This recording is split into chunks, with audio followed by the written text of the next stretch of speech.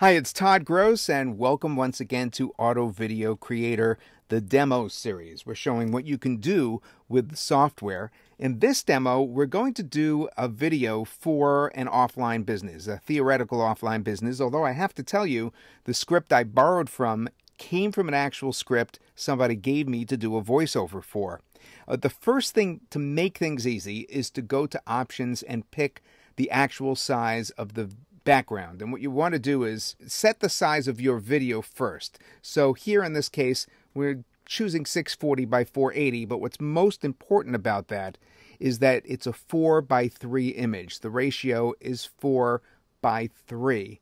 So if we import any image at all with that same ratio, guess what? It's going to be just fine. So now what I'm going to do is I'm actually going to insert, okay, we're going to go to insert, a background, and I'm going to pick another 4 by 3 image that I know is there, and even though it says 960 by 720, that is 4 by 3, just larger, so it scales down to 640 by 480. So it's not really complicated, it's just a matter of the ratio. Alright, so now I just clicked repeat background because as I add new slides, we want that background to repeat. You could stop this video and back up a little bit. You'll see I clicked on the repeat background button.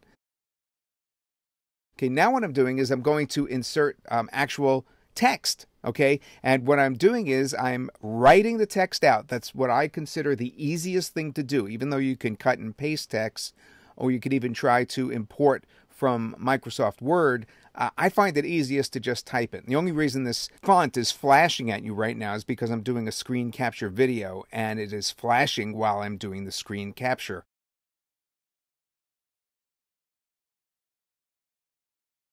Now I'm highlighting the text, okay, and now I'm going to make it into an Arial Bold 48 font.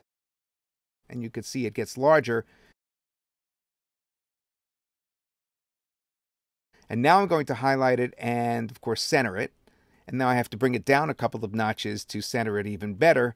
And it's kind of washing out, so I'm going to change that to black. All right, so I'm going to actually highlight it and then go over to bold to first make it, more prominent. Now I'm picking the color black. All right, and that's going to make it stand out, as you can see right here. I don't want to forget to show you this, recording your voice. At the bottom, you have a choice of the computer voice, or a little off the screen there after I clicked on record, there was another record option, and I just press record, then actually record my piece and then stop. And I could do it as many times as I want, the record and stop, until it's good, and then I'll press set, and then it'll be done. So that is my recording for the first slide. So now we can move to slide number 2 on that bottom left, those little arrows there.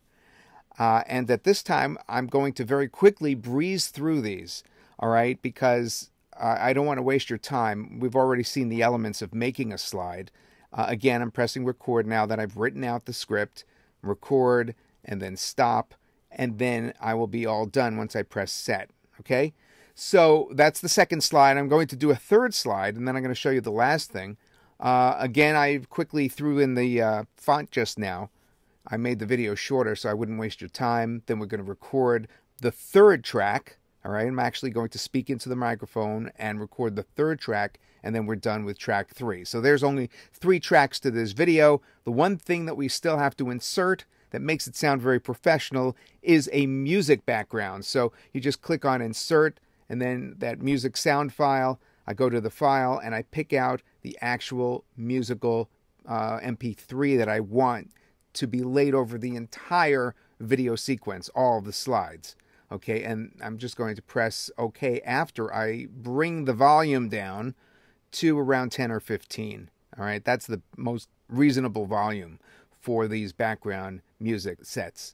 All right, so I picked 12 in this case, and now I'm all set. So, okay, now I'm going to create an MP4 video by just going to create video, okay? And once I click on create video and then press on MP4, it's going to send me over to where I want that video to be saved, and then I'm going to just press save. So that's it. And as you can see, it's easy this way if you record slide by slide, and if you type out your text slide by slide To me, it's actually simpler to do it that way than to struggle trying to import things and get everything lined up and all that kind of thing. I really just like doing the recording and the typing slide by slide, then adding the music, then rendering the whole thing.